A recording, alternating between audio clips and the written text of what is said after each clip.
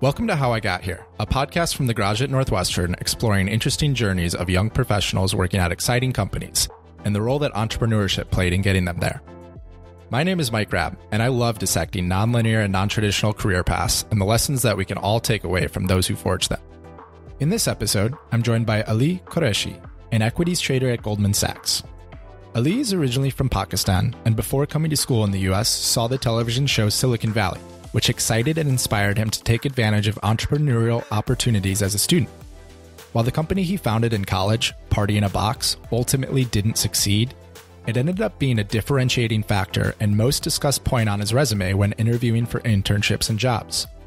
I think Ali has some very important and powerful perspectives on entrepreneurship, differentiation, and failure, and I hope you enjoy this conversation with Ali Qureshi.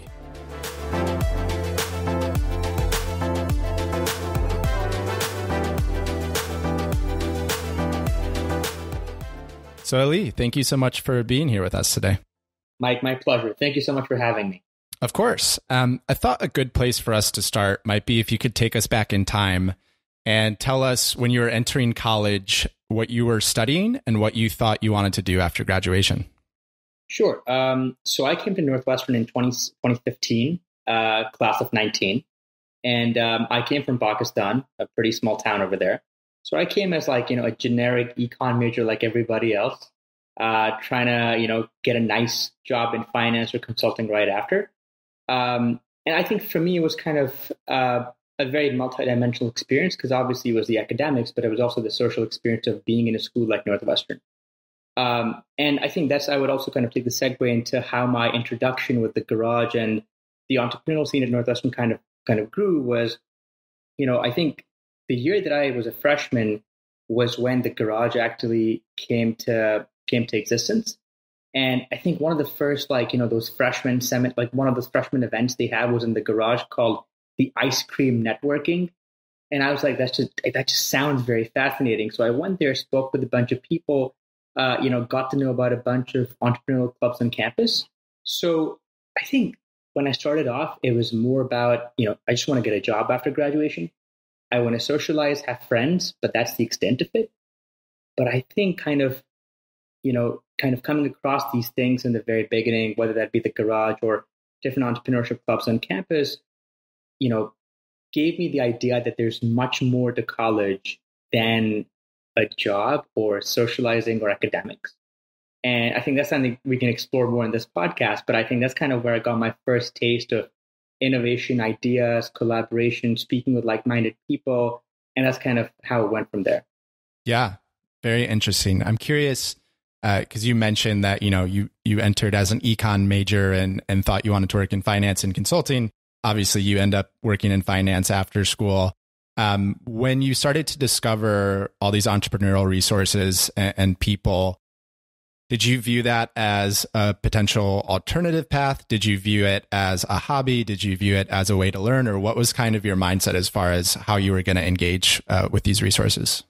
I think it was a combination of all three of those, to be honest. I think, first of all, when I came, so the summer before I came to college, I binge watched the first 2 seasons of Silicon Valley.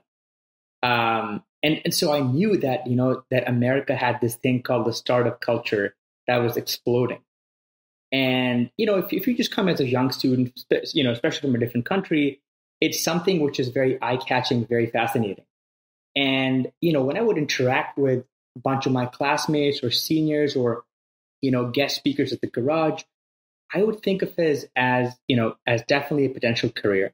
Because, just the idea of building something, getting your hands dirty, failing, and then building it up again, it's kind of an adrenaline rush. So I would always view it as an alternative career path, but I think at the same time, it was something which to me was a resource to learn. Because I would just hear people talk about ideas. It was always about what's the problem? What's the solution? Why do I want to make a company? Why do I want to go and capture a certain market? So for me, it was learning. And I'm a big believer of learning from people. Conversations, dialogue, exchange of ideas, all these things are perhaps the best sort of school one can find. So for me, the entrepreneurial ecosystem at Northwestern was basically this phenomenal resource where I could engage with people, have discussions, have conversations, and just learn so much. It was a place to learn, and it was a place specifically to learn from people. Yeah, it sounds like having a lot of people that were open to discussing ideas and passionate about similar topics was a valuable resource to you. Did you, when you began engaging with these resources, was it helping other students with their startup? Did you start your own company, or what was kind of your journey throughout school? Sure. So basically, when I started, there was an entrepreneurship club called EPIC, full form as Entrepreneurs in Action. And they had this program called the Launch Program. And the Launch Program was basically, you have 50 odd students and you randomly make groups. So, people in groups of 4 and 5 would go together. They'd be trained by certain mentors. They'd be given like a path, a bit of a guideline on what to do. It was mainly kind of engage with others, go do surveys, try to explore market gaps, and then come up with a startup idea by the end of the first quarter. So my freshman year, between October and December, in 2 months, the 4 of us who had never met before basically went on a hunt to create a company from scratch and pitch that idea in December to a bunch of panelists, take their advice, and then spend the next few months working on that idea. And that's where the idea of Party in a Box, which was my first startup at Northwestern, came into existence. It was a product of the Launch Program. And then eventually we had a garage residency my sophomore year, and it went from there. And as a very proud garage resident, as I speak to you, I have my garage hoodie on right now. So that was kind of how my first year unraveled. I appreciate you repping with the merch. Party in a Box sounds like a lot of fun. Can you describe what that idea was and how you went about beginning to build it? It was a lot of fun. It was, people would call us that, oh, this is the party crew coming into the garage or something. But the way it kind of came into existence was, again, I think the biggest thing that garage taught me was any idea or any company that you want to build has to be solving a problem.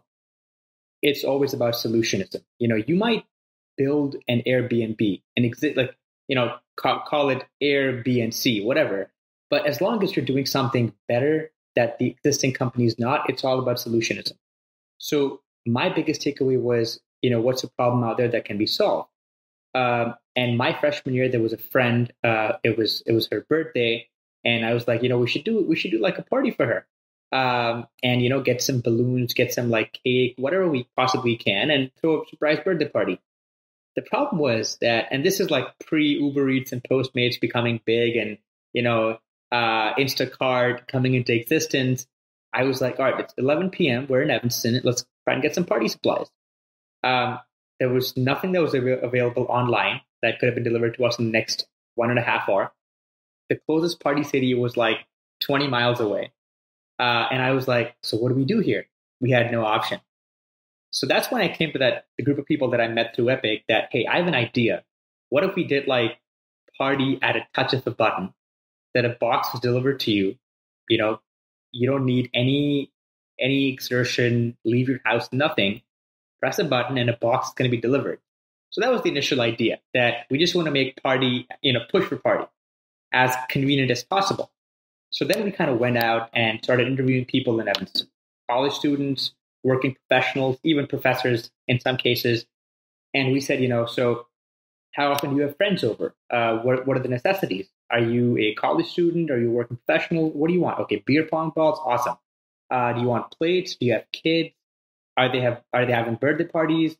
And the biggest thing was, how much time do you spend buying these supplies? And how much money do you spend buying these supplies? And try to identify some pattern in these conversations. Like, what is something that a college student, a young professional, and a mom, all of them would buy? So it was a long process. And I still recall Aaron Alexander, who was a mentor for me in the garage. He had a company called Audio Word back in the day. He would make speakers.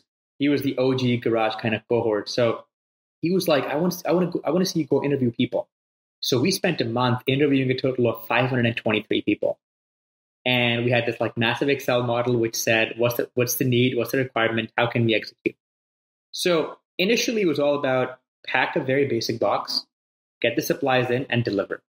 So Super Bowl 2016 was one we kind of had our soft launch. So we had these Super Bowl themed boxes. And we were like, we're not going to make any money. We're just going to break even and see what the response is going to be like. And we essentially made these like 50 odd Super Bowl based boxes, very simple, had, streamers, some decoration items, tablecloth, plates, cups. That was it. Sub $20. And we basically advertised in the garage on campus to Evanston locals. And we're like, you cannot find a cheaper box than this. Like we basically went around on Amazon and to see if somebody was to buy those items in Amazon individually, how much would that cost them versus how much would it cost from Party in a Box? And that was a huge hit. We made a bunch of sales. And that's when we were like, we could probably expand beyond just one theme. So we saw, what are the biggest movie trends right now? What are kids below 4 looking at? What are kids above 8 looking at? What are couples looking at? So we kind of made more boxes. Avengers movie comes out, make a box for that. But eventually what settled in was if you really want to compete and make an impact at a bigger level and kind of include more themes and more ideas, it's going to be a process that's going to require a lot of scalability. And as college students, even though if we use a lot of data and surveys and talk to people, we cannot just predict 25, 30 themes at any point in time and have inventory for that. So then Billy Banks, who was a mentor for us at the garage back in the day, was like, make it simple, pivot. So then came in Push Your Party. You're like a 28-year-old corporate employee in Chicago City. You come back from work. You have a bunch of buddies around the area. You guys just want to have some pizza, play some beer pong. What do you need? So the idea was we have a subscription model or we have a simple box. You go to the app, push the button. You're going to get the box with like minimum supplies. You're ordering pizza, great. Cups, plates, beer pong balls, and some sort of a board game or some kind of a card game. That was it. So that was kind of our journey for the first year and a half. And then eventually the realization that if we really want to make an impact through this idea and grow beyond our existing level, we have to scale. And I think as a sophomore in college, the word scaling is pretty frightening and it seems quite impossible to achieve. I think that's kind of what caused Party in a Box to fizzle out eventually. Right. And you mentioned that this was over a year and a half or so. I'm curious what you did in the summers. Did you take kind of more traditional internships during the summers since you knew you wanted to work in finance? Or did you also work on Party in the Box on the side? Or how did you make decisions around utilizing your time? Sure. So, freshman summer I was back home and I was interning at a couple of, traditional consulting firms. But at the same time, like every night, 10 p.m. Pakistan time, I would call Chris Guo, who was my co-founder, who was living up in Wisconsin, and we just talk about, okay, what next? And that entire summer, we just kind of talked about rebranding Party in a Box because we were still very attached to the idea. But I think it's, as you said, kind of taking a more multidimensional approach. I wanted to go and discover different fields where I could see myself working full time. And, as much as it is, you want to have something up on your resume end of your first year in your freshman summer. So I found like a couple of gigs back home that were basically, being a lower level analyst and kind of observe how things are done at a big corporate firm. I was in a couple of consulting firms. But while I also kept Party in the Box as like a regular thing that I brainstormed upon and researched for and talked to my teammates up in the US. I like that, continuing to work on it on the side and think about it. So when you got back to school, you could improve. And it sounds like eventually you came to the realization that it would be difficult to scale this beyond your initial users. Did that result in the decision to shut down the company? And if so, how did you approach that decision? I think it was gradual. I think startup founders are very much like athletes that you just do not want to give up. That the idea is crumbling, but you do know that there's this tiny bit of faith inside you which wants you to keep fighting. So it's pretty gradual. We said, okay, let's cut down the traditional themes. Let's just focus on Push for Party. Let's try to make it subscription only. Let's kind of have board games delivered every month. Because, we try to make a big hype because I think a company like this, which provides party supplies, needs to be good in their marketing game.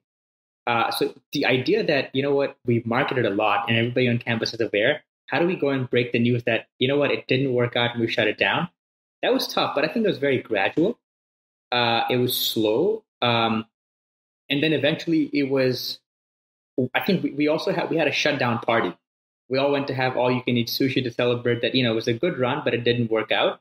But I think once that hits that you're just not as passionate anymore, it's really hard to get going. Like, I think if you're young in college or, just like in your 20s, you truly have to be passionate about an idea to be truly in love with it. Otherwise, you're not giving your best. And then you're like, there are different things to do in the world. Why should I be married to this, which I have no interest to? I really like the idea of a shutdown party. And specifically because I feel like a lot of college students who are ambitious hesitate to dip their toes into entrepreneurship because they're afraid of failure, or probably more precisely, like other people thinking they failed. And I'm curious, did you have any anxiety around that, or were you kind of fearless in if it works, if it doesn't, it doesn't? Oh, a lot of anxiety. I'm a people's person. I just want to be out there and, try to pitch my ideas and just, win everybody over. So it was hard. It was definitely hard. But I think once you take a decision and you get it off your heart and off your shoulders, it's a very relieving feeling. Because you're like, okay, you know what? That chapter is closed. We're off to the next chapter, clean slate, fresh page, and I'm going to start afresh. Something new, something more exciting. So I think once that eventual realization hits that, hey, this wasn't, because here's the thing, what I think, Mike, at least, talking to people my age, when somebody comes with an idea, their initial reaction is, this is going to be Fortune 500. They don't admit it, but deep inside, everybody thinks that way. The reality is, and I might be wrong, but your first 3 to 4 ideas or couple of ventures are never going to be Fortune 500, but they are going to be building blocks for an eventual Fortune 500 or whatever you want to call it.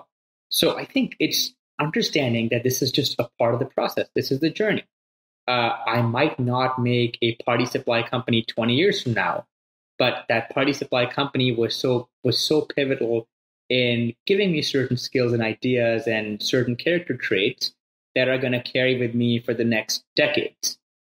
And I think that's once that realization really strikes, then you become fearless. Because then you're like, yeah, it didn't work, but maybe the next one will. Or if the next one doesn't, the 10th or the 15th will. So I think it's kind of really, it's taken with a grain of salt, but kind of really believing that it's part of the journey. It's a learning process.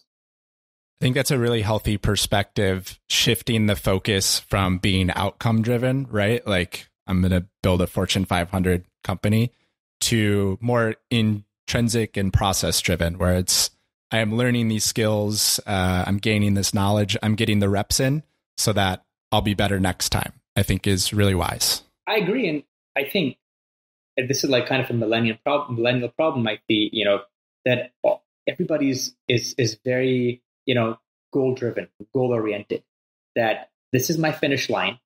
I'm going to get there and that's going to be it. The point is that why do you want to have a finish line? Because if the finish line is very, very far and there are a bunch of hurdles until that finish line, are you just going to give up? We're not going to be excited about it? Because, I think this is what I learned in my job, that when you're in college, there's always a goal in front of you, that pitch competition or that club event or that sports game or that exam, whatever, or that internship. But when you enter professional life, there is no goal. There is no imminent finish line. There might be somewhere, but not in the near future. So I think once you take out that, the goal and the finish line away from your plans, you definitely become a much more self-aware person and a much more, I think, a realistic person. Yeah, I agree with you there. So fast forwarding a little bit, and not to create a spoiler, but after school, you start working for Goldman Sachs. Can you rewind just through the process? I know recruiting for an investment banking role at a company like Goldman is a rigorous process. Can you walk me through what that process was like for you, and if any of your experience or skills working with the garage and entrepreneurship and party in a box you think had any effect on the outcome there? Sure. So it was a grueling process. So this was my junior summer internship, which then became a full-time offer. But I tried looking for a sophomore internship first at a firm in Chicago. Whatever firm would have given me an opportunity, but nothing worked out. I had written 250 cold emails, about 50 odd networking phone calls and coffee chats, whatever, and nothing worked out. Eventually, one private equity firm in Chicago gave me a sophomore summer internship. But what happened was that my sophomore spring, Goldman Sachs came to campus for an info session. And, I just walked in. I was probably the least well-dressed person in that event. I walked in, tried to speak with a bunch of people, understand what the job really is, what they do on a day-to-day basis, what they think about the markets, what they think I should be doing. And the conversation went really well. Next day, I woke up in the morning and I see an email in my inbox from Goldman Sachs HR saying that congratulations, we're inviting you for a super day to New York for a junior summer internship. And I was like, this has to be a spam because junior summer is exactly a year and a half away from now. I'm struggling to find a sophomore internship. How can they be giving me an interview for a junior internship? But then I spoke to a person and he said that he put my name forward. He was an MD in the New York office. And he was like, I put your name forward because the conversations you had with everybody at that event left a great impression, very impactful. And we think you're ready to bypass the first stages of the interview and come straight to the final round. So, for the next 10, 12 days, I was absolutely jammed, just prepping for it, doing whatever I could to best of my abilities. Flew to New York, gave my interview. The way a super day at an investment bank works is that you do 3 interviews, 30 minutes each, and then they call you back in a week saying if you got it or not. Now, to answer your question about Party in a Box with the garage, Party in a Box and the garage was on my resume. And that was the one piece of my resume that I was asked the most about in that interview. Really? So the first interviewer was like, oh, what is this? Okay, pitch me your company. And I was like, yeah, but the company shut like a few months ago. And I was like, all right, this person wanted to have like any interest in my company. Sure, they asked about it, but the next one wouldn't. I walk into the next one. They walk through my resume and they're like, all right, what about this? Talk more about this entrepreneurship you've been doing. And I'm like, I think I'm in trouble. Like, why would everybody be punching upon this one point? And interviews happen, and I think I did a terrible job. A week goes by, and I wake up in the morning, and I get a phone call from HR, and they say, "Congratulations, we're offering you an internship."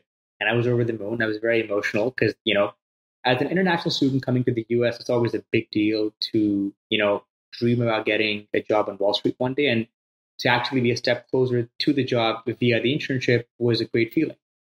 And then when I was at the internship, I spoke to one of my interviewers, and he remembered me being the kid who talked about a startup. Wow. So it definitely played a big role because I think more fast forward to the job itself, that I think my job is something which demands one to be entrepreneurial, someone who has a good decision-making ability, to have good judgment, to take initiative, and not be afraid to do things on their own, and of course see failure, because people who have been my mentors in the industry so far, they've told me that we've been wrong more times than we'd be right, and it's all about that one time you get right. That's all that matters. So I think all these traits that I kind of collected or was lucky enough to learn from the entrepreneurial ecosystem at Northwestern and the garage, I was able to apply in my job so far. And even the internship, it's kind of Hunger Games. You have 80, 90 odd super talented, super smart college kids, fighting and hunting for a handful of spots. So, that was a very demanding process in itself. And, still feels unreal that I made it past that. And the job itself has been a steep learning curve. You kind of realize that everything you learn in college is pretty much irrelevant but to step into the office. But, I think a lot of the things which I've learned outside of the classroom at Northwestern have been, kind of my main strengths that have helped me get by these initial challenges. Yeah, I find it interesting. It makes sense, but that party in a box on your resume was the differentiator for you, right? Because I think it truly was. Yeah. A lot of your class probably had very similar internships that like don't really require anyone to ask a follow-up question. But Right. when something sticks out that's so different, it leaves an impression, which perhaps is good advice for students while they're in school, is to work on a startup to be able to have it be a differentiator. Definitely. Could you describe a little bit what your day job is now at Goldman Sachs? Sure. So I'm an equities trader. The job is demanding. So, get in the morning at 5:30. The first thing is to understand what's happening around the world. What happened in Asia overnight, what's been happening in Europe since the morning, what's happening in commodities, any big political headlines. Spend like the first 2.5 hours reading all that stuff, looking at different numbers, and coming up with my own kind of assumptions. What might impact what. Between 8 and 9:30, that's when client ideas start coming in. Clients are thinking about trading. They're looking for liquidity. They're looking for what the trader thinks is going to happen during the day. So that's kind of the idea sharing, idea generation time. And then, once the market kicks off at 9:30, that's just where kind of, the battlefield begins. So like between 9:30 and 12, it's hard to even get your eyes off the screen because things are just moving consistently. Trades coming in, market making opportunities just coming in. So that's the most exciting time of the day, but also the most nerve-wracking time of the day. Then between 12 and 2 is things are a bit more relaxed, a bit more chilled out, lunchtime, people off their desks. And then 2 to 4 is when the day starts to close. You have more liquidity / volatility, high volumes coming in. And our desk is very high volume. So it's just nonstop trading between 9:30 and 4. And then after 4 is kind of, looking back at what happened during the day, any certain opportunities, who was buying, who was selling, can we make a bigger picture out of something, kind of data entries, drawing up conclusions from existing data we have. And I think that's the big thing about the industry now, that it's very heavily data driven. Everything is recorded, how many bips, how many shares, market volatility, what discount factor, all these things are very, very important. So I think post-market 4 to 7-ish, it's all about kind of putting data into perspective and seeing how that might help us in the future. And then 6:37 is when kind of things come to a close and I get to come home and do absolutely nothing. Not kidding. I try to be productive in the evening, read, work out. Working out is very important. So combination of those things. Sounds like a long day, but very energizing. You've been there, a little over a year. Is it the experience that you expected? And how do you think about kind of long term? Is it something you want to stay with, or in a few years do something else? I think it certainly meets my expectations. Like, I grew up watching movies like Wall Street and seeing how trading floor operates. So it's met up my expectations. It's loud, it's noisy, it's, just digits and numbers on your screen. So it's definitely met my expectations. It's given me the perfect adrenaline rush that I need every morning. But, as I said, like I'm someone who wants to think about ideas and think about something on my own. And I spend a lot of, I actively take out, 2 to 4 hours every week, kind of split over different days in which I sit down, write, type, read stuff about startups and ideas and what I could possibly do. I think I'm definitely kind of in my honeymoon phase of my job where I'm just loving everything around me. So I haven't given too much thought of the long term, but eventually I do certainly want to build something of my own and create an impact. Like that's kind of my ultimate goal in life, is to create something which is impactful. I think that's great. And I think sometimes students feel like if they haven't scaled their startup by the time they graduate to work on it full time, that they're afraid that like they'll never get back to starting their own company, right? So I think it's also a healthy perspective that you can go and work and still continue to learn and think on the side until, you find the right idea or the right people, or it's the right time to make a change.